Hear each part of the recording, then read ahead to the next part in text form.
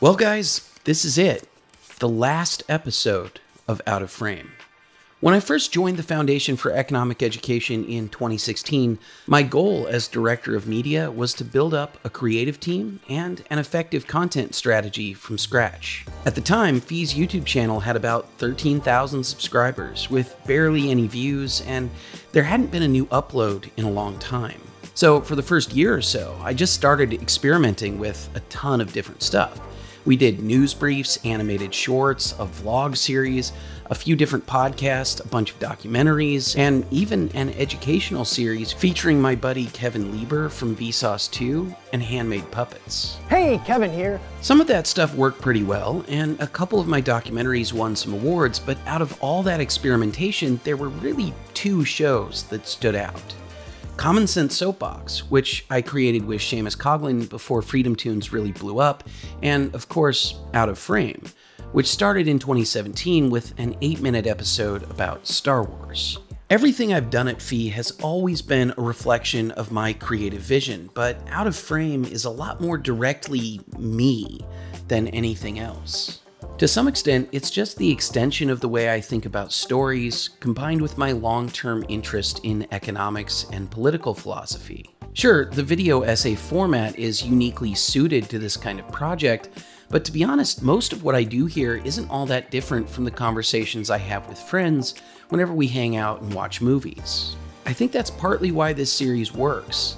The other reason it works is because since the beginning, my colleagues at FEE have trusted me to make content the way I want to make it.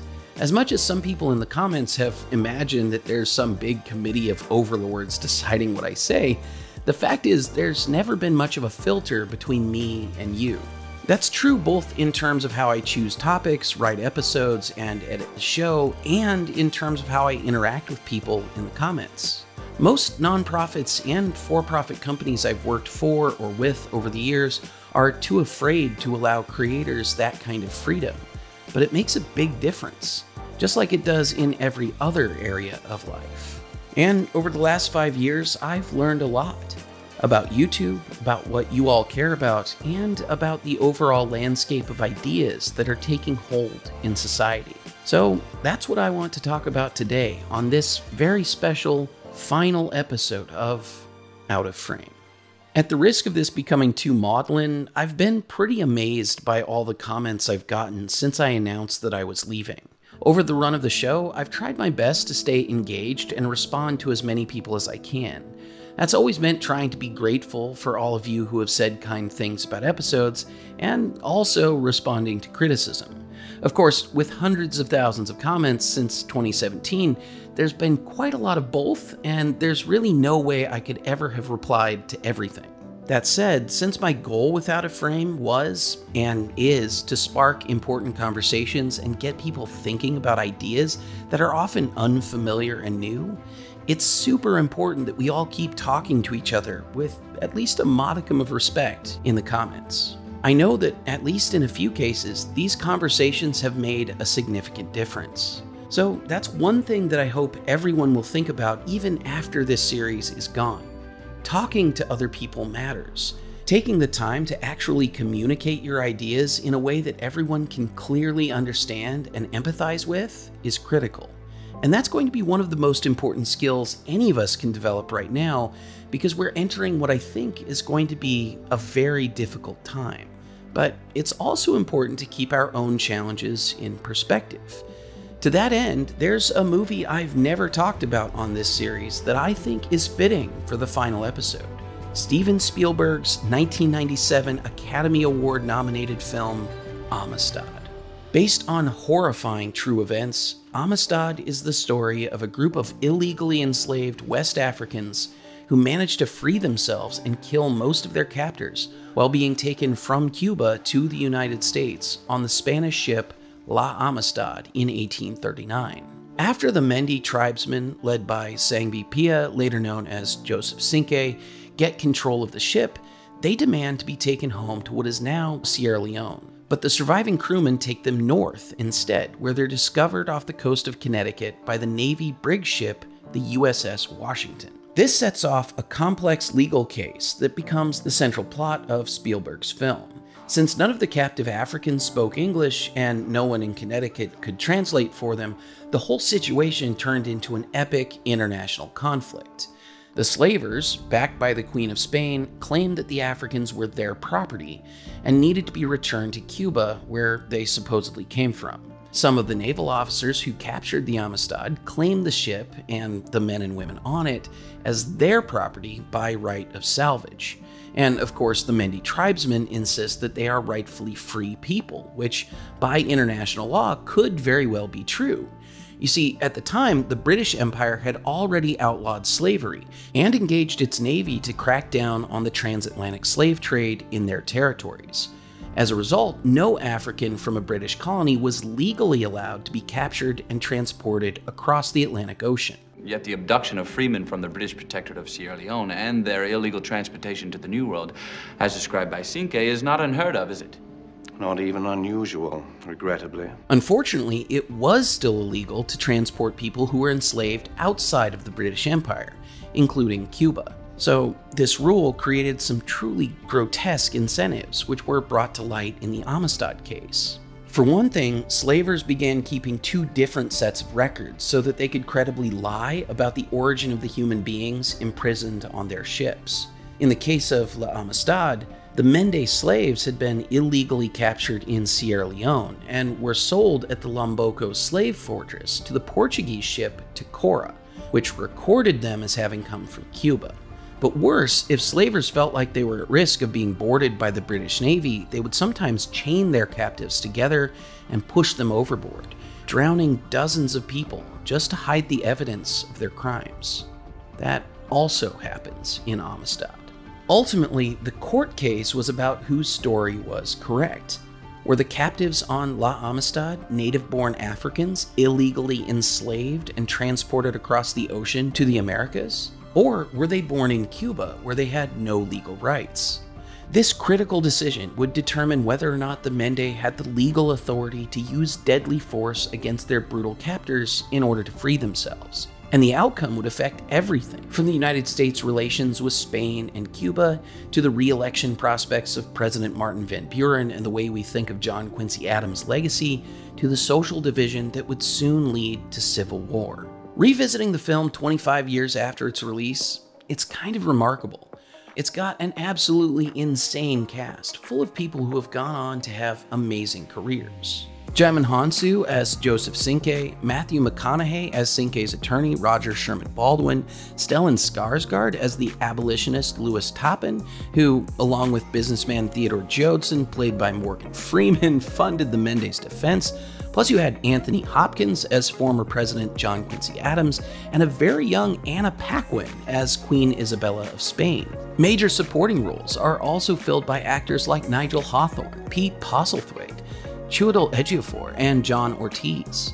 And it features one of John Williams' most moving and sometimes most haunting scores. It's also a masterclass in how to tell a significant story from a deeply shameful part of our history without making its villains cartoonish caricatures or presenting its heroes as pious saints magically infused with the values from 150 years in the future. I can't even imagine how modern filmmakers would treat this story, but I'm pretty sure it would be a preachy, identity politics-laden mess. Well, actually, it probably couldn't be made at all. But I'm glad it was, and I'm glad it was made when it was, because it perfectly encapsulates the most fundamental aspect of what a good film should do. In the words of Pulitzer Prize-winning film critic Roger Ebert, "For me, the movies are like a machine that generates empathy. If it's a great movie, it lets you understand a little bit more about what it's like to be a different gender, a different race, a different age, a different economic class, a different nationality, different profession, different hopes, aspirations, dreams, and fears. It helps us to identify with the people who are sharing this journey with us. And that, to me, is the most noble thing that good movies can do, and it's a reason to encourage them and to support them and to go to them." This really is the true power of storytelling. And in a lot of ways, I think filmmaking is the most effective way of transporting audiences into a story. But it's rather hard to get anyone to empathize with anything in a story, if your main focus is on scolding and insulting your audience. And it's pretty much impossible if your fundamental worldview says that we're all segregated into superficial identity groups that will never understand each other. But that mentality is part of why I'm really concerned about where our society is headed right now. If it wasn't obvious to everyone at this point, we're probably at the beginning of an economic recession. Either way, a lot of what I said a year and a half ago is starting to become undeniable, even to those who desperately wanted to pretend that they could shutter huge swaths of the global economy without consequence. Back in early 2020, I talked a lot about the damage that stay-at-home orders and chaotic mandates would do to our economy. I've talked extensively about the utter havoc that most of the policies the government has enacted over the last few years would wreak. And while there are a ton of headlines popping up now about how no one saw this coming, you should know that that's a lie. Inflation, supply chain issues, international trade restrictions, volatile markets, rising prices, and falling standards of living. All of this was predictable. But because that's not the narrative YouTube wants to promote, this channel took a hit, and I'm sure we reached far fewer people than we probably should have. Unfortunately, few people in power seem to be remotely competent or interested enough to do anything that would actually help alleviate the situation. Instead, they've mostly doubled down on almost everything that got us into this mess in the first place. It's not going to go well for anyone, and we're all going to need each other to get through what lies ahead. And yet, many of our academic, political, and cultural institutions are undermining any hope of coming together as a society. As someone who has had kind of a front row seat to a lot of the more divisive culture wars stuff that's been brewing lately, it's hard to imagine how we'll fix this problem without many, many more people learning how to effectively and persuasively communicate better ideas to those who need to hear them the most. It's easy to think that everyone who isn't already committed to creating a freer world is an enemy. It can be hard for some of us to imagine why anyone would want a world where property rights are not consistently upheld, where certain types of speech and creativity are off limits, where innovation and entrepreneurship are severely restricted, where somehow in the name of protecting a culture, cultural exchange and adaptation is forbidden, where even the most basic right to self-defense is attacked, where we've concentrated immense power in the hands of politicians and given up control over our own lives. I've spent most of my adult life trying to communicate the value of individual liberty to lots and lots of people, and I've had, I suppose, thousands of conversations with people who either don't understand these ideas, which is totally fine, or with people who outright hate the core concepts, which is baffling. I know what their arguments are. I know how they justify their beliefs, but I still struggle to really grok these kinds of people. Why would anyone want the world their ideas so obviously create? It seems so miserable. But then, when I look back at history, it's obvious that those of us fighting for a freer society have never been the norm. And that brings us back to Amistad. As I said earlier, by 1839, slavery and the transatlantic slave trade was already illegal throughout the British Empire, and abolitionists were already working to change the law in America. But the Civil War was still a couple decades away. So the crucial thing that the Mende tribesmen's attorney, Roger Baldwin, had to prove was that they were, in fact, from Africa, and not from Cuba, as their slavers had claimed. And prove it, he did. 3 times. After Baldwin presents the ship's manipulated logs as evidence and the court hears Joseph Cinque's translated testimony, it's clear that the Mende have won their freedom. But with so many politically powerful interests riding on the outcome of the trial, President Martin Van Buren has the presiding judge replaced with one he thinks will be more likely to side with the U.S. attorney. So the slaves have to endure this absurd legal injustice all over again. But in spite of a rigged process, the Mende still win. Were they born in Africa?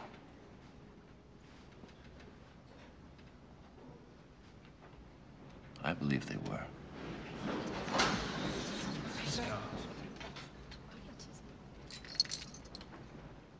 As such, Her Catholic Majesty's claims of ownership have no merit. Neither, of course, do those for salvage made by Lieutenants Meade and Gedney.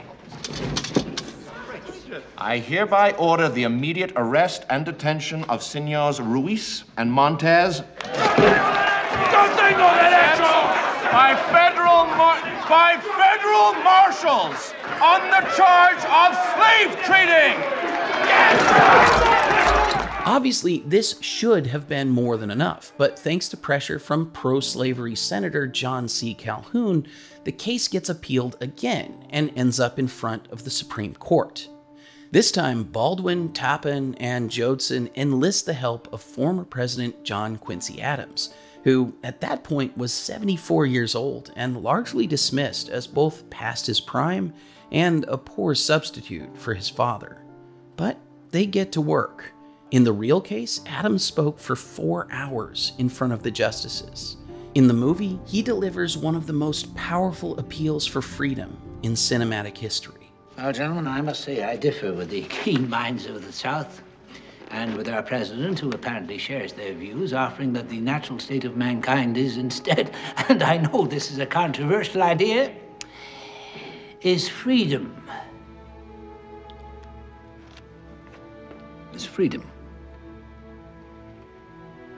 And the proof is the length to which a man, woman, or child will go to regain it once taken. He will break loose his chains. He will decimate his enemies. He will try and try and try against all odds, against all prejudices, to get home. It's an incredible speech, and there's a lot more of it that I didn't include here. That said, I think Adams' words are only half true. The vast majority of people absolutely do want freedom, but a lot of people also want power. Others are simply weak and do whatever is easiest and most convenient for them, even if that means stomping on other people's lives, liberty, and property.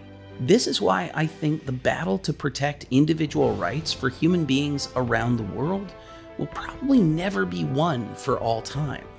Freedom is something every generation will have to work hard to maintain. That's why I started this series, and in some ways, it's also why I'm moving on. From an early age, I've always been interested in a lot of different kinds of things. Biology, psychology, neuroscience, economics, philosophy, storytelling, art, music, and creativity. The more I've thought about it over the years, the more I've realized that the unifying thread that runs across everything is this deep sense of curiosity about why people do the things they do. I think that's where a lot of my fascination with storytelling and filmmaking as a professional craft comes from. As Roger Ebert said, films allow us to explore the world from someone else's perspective. They let us see through another person's eyes, and if they're made well, we feel what that person is feeling. And because movies combine the visual arts with narrative storytelling and emotional music, they're extremely powerful in a way that other art forms by themselves can't really approach. Once I realized that I wanted movies to be my career, I went off to grad school for film scoring and then found work in Hollywood, mostly as a music supervisor, a music editor, composer, and occasionally as a video editor and graphic artist. But working in that industry as someone who had already spent a lot of time reading about economics and political philosophy, I often felt bombarded by ignorance. My colleagues and friends were often driven by the same ideology that has since metastasized and turned into the kinds of insanity we see all the time today. And even before canceling was as common as it is now, it wasn't exactly safe for anyone to speak out against the majority opinion. I've had bosses in the entertainment business who sent out mass emails literally telling employees how to vote. Conversations at parties and at dinners with other industry people often made it clear that as long as I was in Los Angeles, my career depended on towing the party line. But being a monk and keeping quiet for the rest of my life, while the people most responsible for shaping our culture broadcast bad ideas into movie theaters and homes all over the world, wasn't really going to work for me. Meanwhile, there was nothing I could point my friends to that they would actually care about that might help them rethink some of their ideas. Let's just say white papers and textbooks aren't exactly persuasive. So I started creating my own videos. Over time, I got better and better at that and eventually found myself where I am today. It took time, but I learned how to become more clear, more concise, more entertaining, and hopefully more persuasive. And now, I want to take those skills and help build a company that is capable of producing bigger projects, working with a wider array of clients, and growing my own creative capabilities even more. So that's why this series is coming to an end. If you've been a fan of Out of Frame at all, I want to sincerely thank you for watching. I've seen a lot of your comments saying that you want this show to keep going because of how unique it is, and I'm really proud of that. But as much as I love Out of Frame, it takes a tremendous amount of my time every week, and what I want to do next is going to require a lot of effort. I need that time to develop new ideas, train a new team, and produce new kinds of content. However, that doesn't mean what I've started has to end here. You can pick up where I am leaving off. I want to see a world where there are way more people making good content in defense of a free society. So allow me to encourage you to stop just watching shows like this and start creating your own. Learn how to write, how to speak, how to debate. Learn how to make videos, how to draw, how to create a great meme. Learn to empathize with an audience. Figure out how to speak their language and give them content that they're actually excited to consume. Learn to become genuinely interested in other people and practice seriously listening to them. Even those who think they disagree with you on everything will give your ideas a shot if they know you actually care. Persuading others to see the value of individual liberty is the only way we can find our way back to a more unified society built on better values. So don't be afraid to start conversations with strangers, and remember to keep your cool in the face of disagreement. And lastly, know that it's okay to fail. It's gonna happen, I promise. That's life. As long as you keep getting back up and trying again, your skills will improve over time. No matter what, your creativity is the key to the future of our civilization.